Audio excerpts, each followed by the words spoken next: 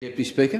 Deputy Speaker, I've long argued that Australia should adopt a more independent foreign and security policy, which is not to say that we shouldn't have allies or be a member of alliances, but rather that at all times we should put our national interest first and only team up with other countries if doing so is genuinely in our national interest. To that end, it was arguably not unreasonable for Prime Minister John Howard to invoke AUKUS after the 11 September 2001 terrorist attacks, considering the value for Australia at the time of demonstrating our support for the US and bolstering our own security posture. By contrast, it was clearly not in our national interest to stay mired in Afghanistan for decades, or to join the United States and United Kingdom when they invaded Iraq in 2003. Iraq in particular was a failure of foreign and security policy of historic proportions, a disaster made all the more appalling by the undeniable fact that the war was based on a litany of lies. Now, of course, the Howard government would have argued in 2003 that our relationship with the US was so important that Australia had no choice than to go along for the ride. But Canada didn't, and the world didn't open up and swallow it. Nor did the US abandon Five Eyes partner New Zealand when it also refused to join in the invasion. In other words, Deputy Speaker, the Australian government had options in 2003 but chose to put the US's national interest ahead of our own. So what then is to be made of the recent diplomatic relationship between Australia, India, Japan and the US, known as the Quad, or more importantly of AUKUS, the highly controversial security relationship binding Australia, the UK and the US?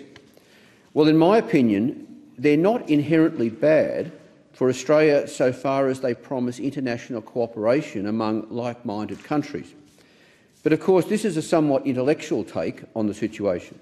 And the reality of AUKUS is that there is good reason for many people to be alarmed with the consequences of the agreement. For a start, AUKUS is mostly about nuclear submarines, and nuclear submarines are the wrong technology for our needs, not least because they are big, relatively noisy and unsuited to the shallow waters of Southeast Asia. Sure, nuclear boats are fast, go deep and enjoy remarkable endurance, but all the pumps, steam, turbines and reduction gears normally involved in nuclear propulsion make a racket compared to a conventional boat.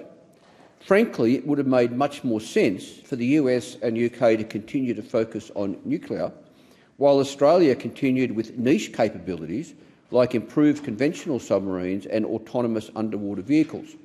Frankly, that would have been in the best interests of all three countries. Such a future would guarantee that Australia maintains a sovereign underwater warfighting capability, something that will effectively be denied to us if our submarine fleet hardware, software and crew are all entangled in the US and UK nuclear submarine architecture. To suggest that the US will sell us Virginia-class submarines and not be fussed about when and if we operate them is just a fantasy. And then there's the cost, which by one estimate is put at more than $1/3 trillion over the next 30 years. This is not just an awful lot of money in its own right. It's also so much money as to gut funding for other capabilities as the submarines skew capability towards expeditionary coalition operations in far-flung corners of the world.